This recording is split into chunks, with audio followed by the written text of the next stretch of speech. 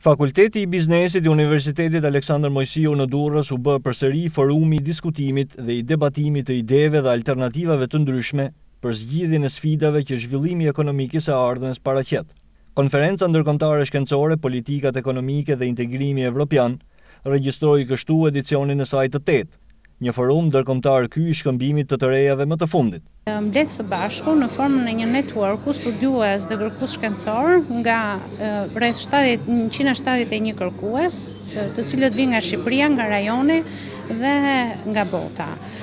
Këta kërkues mblidhen me njëri tjetrin për të realizuar punime shkencore në funksion të politikave ekonomike dhe të integrimit evropian, që është dhe tema e konferencës. Kemi 171 përfaqësues nga vendet ndryshme të botës, nga rreth 40 institucione kërkimore shkencore, universitete e tjerë, të cilët një pjesë e mirë e cilëve vinë nga jashtë, nga universitetet huaja. Rreth 26 universitetet huaja përfaqësohen me studiuesit e tyre në konferencën tonë. Qëllimi pra i kësaj konference shkencore është realizoj kërkime në funksion të zhvillimit ekonomik, të politikave ekonomike dhe të integrimit evropian.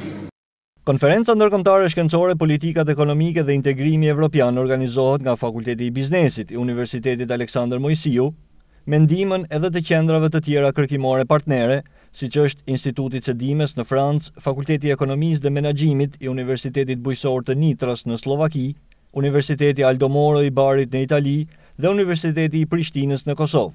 Konferenca përgjatë 2 ditëve të zhvillimit të saj solli më shumë se 90 referate, autorët e të cilave vinin nga 50 qendra kërkimore dhe universitete të ndryshme, gjysma të cilave ishin të huaja.